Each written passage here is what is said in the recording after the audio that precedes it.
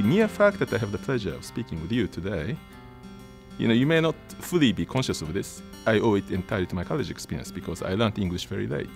If I were to stay in Japan, and I might have become a well-educated person and a fully functioning adult, but there was no way that I would have been able to have any conversation with you of this type. Yeah. I might have learned English as a foreign language, and indeed I did. I mean, English is my seventh language, very late learning. But it's because I lived in a college environment in the American sense, Oxford and Princeton, that I became able to speak English, and I can communicate more or less smoothly with you. So I owe that part of my life to my college experience, and indeed I'm now married to an English woman, and that's of course we wouldn't have been able to communicate at all had I not gone to college.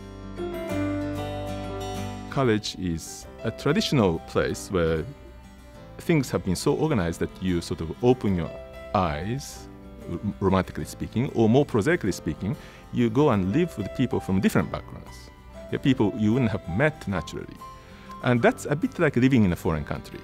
I have lived in 8 countries so far, and that was a very, very difficult but also enriching experience. I had to adapt my personality and change my personality indeed, and evolve into other, more expanded versions of myself, learn the language, speak something as exotic as English, for example, with people that I had never met before, and so on and so on. But college is a bit like this. You are living in some sense, a foreign land, in a foreign culture, and that's how you expand your view of the world, and you have more freedom to choose from, and you know where you are.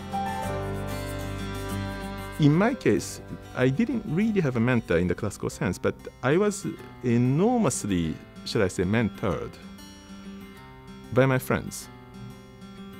They didn't know that they were mentoring me. I think some of them perhaps did because, but I certainly wasn't aware, and I think I don't aware of having mentored any of my friends. But maybe they'll reciprocate and they'll say the same thing. But 20, 30 years later, I realized that, in fact, I learned a lot from them, and they taught me, and I might have taught them. But all of that is happening without this label of mentoring. Maybe 30 years from now, I realize that there was some professor who mentored me, but this happens with a delay and with some maturing in myself. I think this mentoring relationship is something that naturally arises, almost, very, very sort of quietly and gently, from just professional conscience and willing to do well in each person. So if you are teaching, well, let's teach well.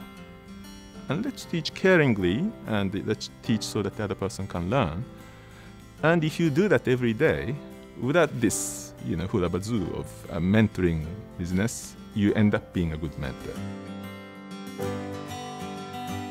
I personally feel that I owe a lot to higher education, and my students that I see seem to enjoy what they're doing here. And I'm old enough now to have met students who were my students 10 years ago, and many of them, thank goodness, seem to remember their higher education fondly. You are creating this opportunity for young people to come together from different backgrounds, from different countries sometimes, to experience life together for 4 years.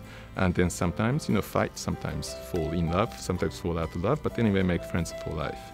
This American model of college life, higher education, which, as I say, is an invention, quite a recent invention, perhaps over the 20th century or the 19th century at the earliest, creates that opportunity.